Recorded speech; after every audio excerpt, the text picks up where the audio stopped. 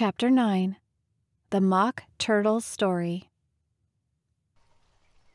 "You can't think how glad I am to see you again, you dear old thing," said the Duchess, as she tucked her arm affectionately into Alice's, and they walked off together. Alice was very glad to find her in such a pleasant temper, and thought to herself that perhaps it was only the pepper that had made her so savage when they met in the kitchen. "When I'm a duchess," she said to herself, not in a very hopeful tone, though, "I won't have any pepper in my kitchen at all. Soup does very well without. Maybe it's always pepper that makes people hot-tempered," she went on, very much pleased at having found out a new kind of rule. "And vinegar that makes them sour, and chamomile that makes them bitter, and barley sugar and such things that make children sweet-tempered. I only wish people knew that. Then they wouldn't be so stingy about it, you know." She had quite forgotten the Duchess by this time, and was a little startled when she heard her voice close to her ear. "You're thinking about something, my dear, and that makes you forget to talk. I can't tell you just now what the moral of that is, but I shall remember it in a bit." "Perhaps it hasn't one," Alice ventured to remark. "Tut, tut, child," said the Duchess. "Everything's got a moral, if only you can find it." And she squeezed herself up closer to Alice's side as she spoke. Alice did not much like keeping so close to her, first because the Duchess was very ugly, and secondly, because she was exactly the right height to rest her chin upon Alice's shoulder, and it was an uncomfortably sharp chin. However, she did not like to be rude, so she bore it as well as she could. "The game's going on rather better now," she said, by way of keeping up the conversation a little. "'Tis so," said the Duchess. "And the moral of that is, oh, 'tis love that makes the world go round." "Somebody said," Alice whispered, "that it's done by everybody minding their own business." "Ah, well, it means much the same thing," said the Duchess, digging her sharp little chin into Alice's shoulder as she added, "and the moral of that is, take care of the scents, and the sounds will take care of themselves." "How fond she is of finding morals in things," Alice thought to herself.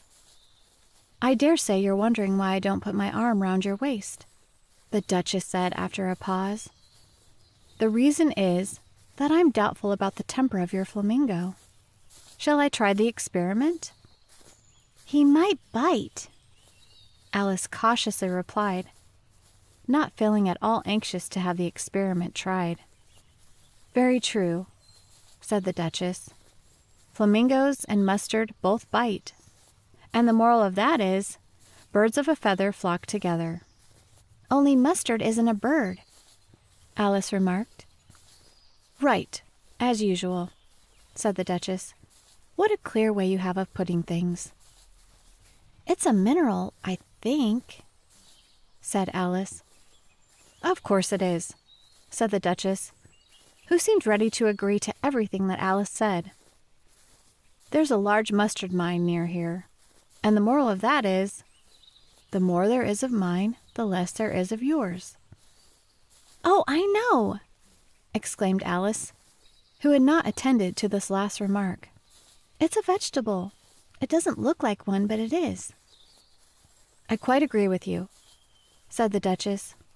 "And the moral of that is, be what you would seem to be. Or if you'd like to put it more simply, never imagine yourself to be otherwise than what it might appear to others, though what you were or might have been was not otherwise than what you had been would have appeared to them to be otherwise." "I think I should understand that better," Alice said very politely, "if I had it written down, but I can't quite follow it as you say it." "That's nothing to what I could say if I chose," the Duchess replied, in a pleased tone. "Pray, don't trouble yourself to say it any longer than that," said Alice. "Oh, don't talk about trouble," said the Duchess. "I make you a present of everything I've said as yet." "A cheap sort of present," thought Alice. "I'm glad they don't give birthday presents like that." But she did not venture to say it out loud. "Thinking again?" the Duchess asked, with another dig of her sharp little chin. "I've a right to think," said Alice sharply, for she was beginning to feel a little worried. "Just about as much right," said the Duchess, "as pigs have to fly. And But here, to Alice's great surprise, the Duchess's voice died away, even in the middle of her favorite word, moral, and the arm that was linked into hers began to tremble.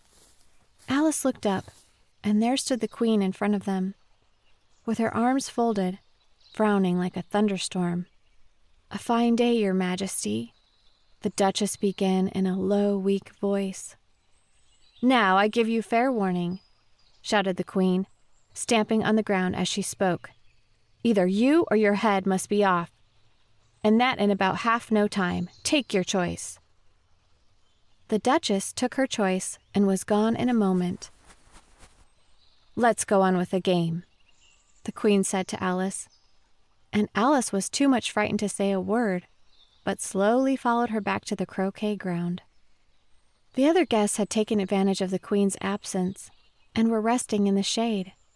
However, the moment they saw her, they hurried back to the game, the Queen merely remarking that a moment's delay would cost them their lives.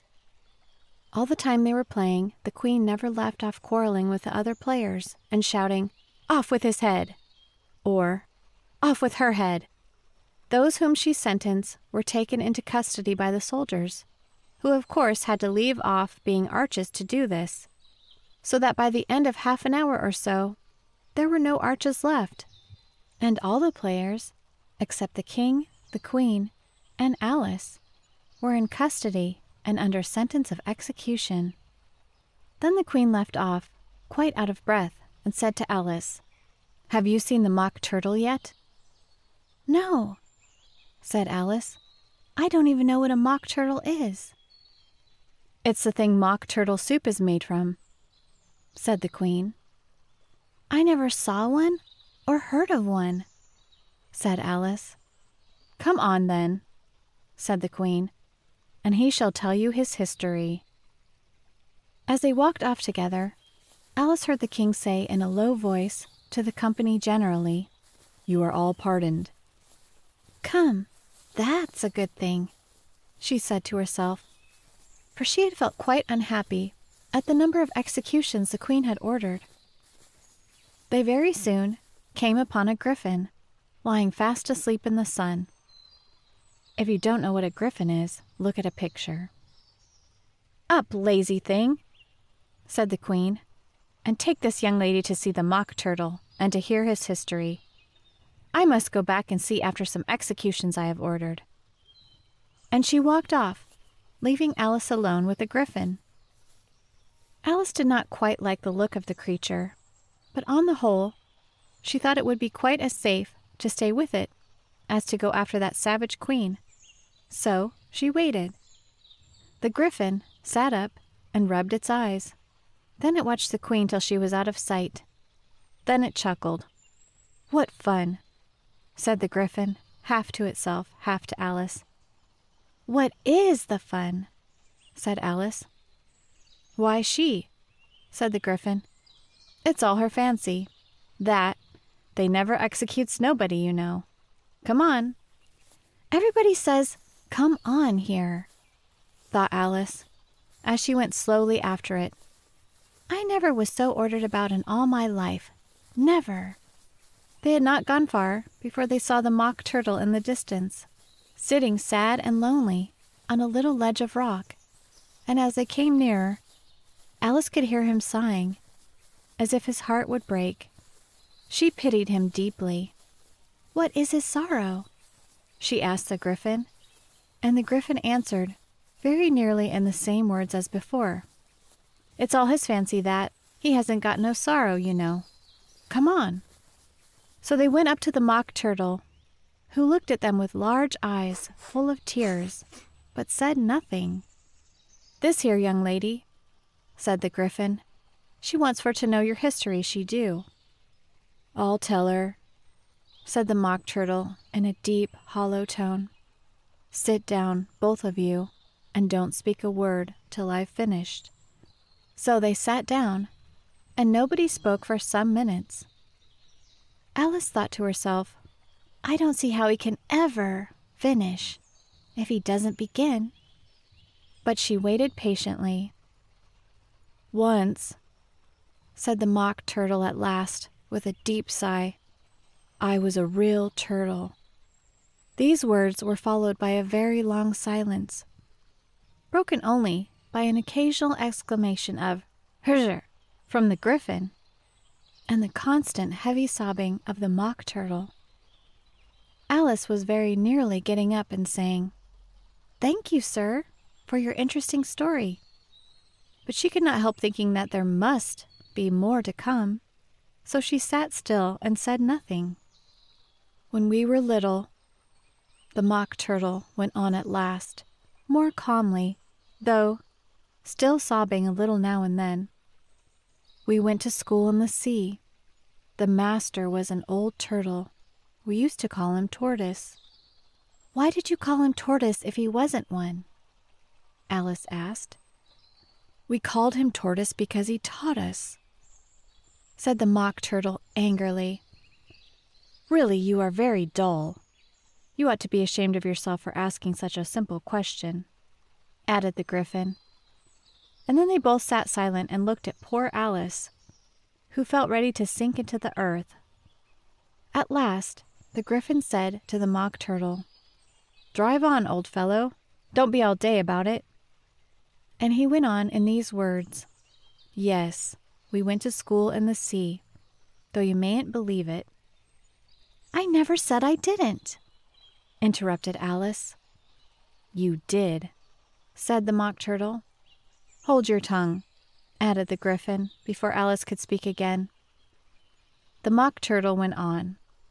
"We had the best of educations. In fact, we went to school every day." "I've been to a day school too," said Alice. "You needn't be so proud as all that." "With extras?" asked the Mock Turtle, a little anxiously. "Yes," said Alice. "We learned French and music." "And washing?" said the Mock Turtle. "Certainly not," said Alice indignantly.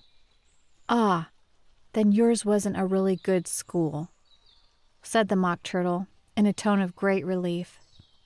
"Now at ours, they had at the end of the bill French, music, and washing, extra." "You couldn't have wanted it much," said Alice, "living at the bottom of the sea." "I couldn't afford to learn it," said the Mock Turtle with a sigh. "I only took the regular course." "What was that?" inquired Alice. "Reeling and writhing, of course, to begin with," the Mock Turtle replied. "And then the different branches of arithmetic: ambition, distraction, uglification, and derision." "I never heard of uglification," Alice ventured to say. "What is it?" The Griffin lifted up both its paws in surprise. "What? Never heard of uglifying?" it exclaimed. "You know what to beautify is, I suppose." "Yes," said Alice doubtfully. "It means to make anything prettier." "Well then," the Griffin went on, "if you don't know what to uglify is, you are a simpleton." Alice did not feel encouraged to ask any more questions about it, so she turned to the Mock Turtle and said, "What else had you to learn?" "Well, there was mystery," the Mock Turtle replied, counting off the subjects on his flappers. "Mystery, ancient and modern, with seaography, then drawling. The drawling master was an old conger eel that used to come a week. He taught us drawling, stretching, and fainting in coils." "What was that like?" said Alice. Well, I can't show it to you myself, the Mock Turtle said. I'm too stiff, and the Griffin never learnt it. Hadn't time, said the Griffin. I went to the classics master, though. He was an old crab, he was. I never went to him, the Mock Turtle said with a sigh. He taught laughing and grief, they used to say. So he did, said the Griffin, sighing in his turn. And both creatures hid their faces in their paws.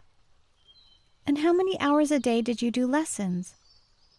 Said Alice, in a hurry to change the subject.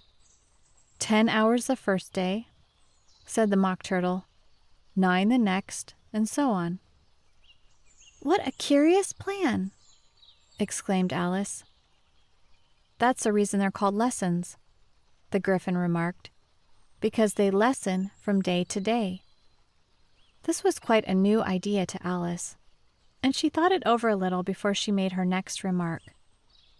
Then the 11th day must have been a holiday. Of course it was, said the Mock Turtle. And how did you manage on the 12th? Alice went on eagerly. That's enough about lessons, the Griffin interrupted in a very decided tone. Tell her something about the games now.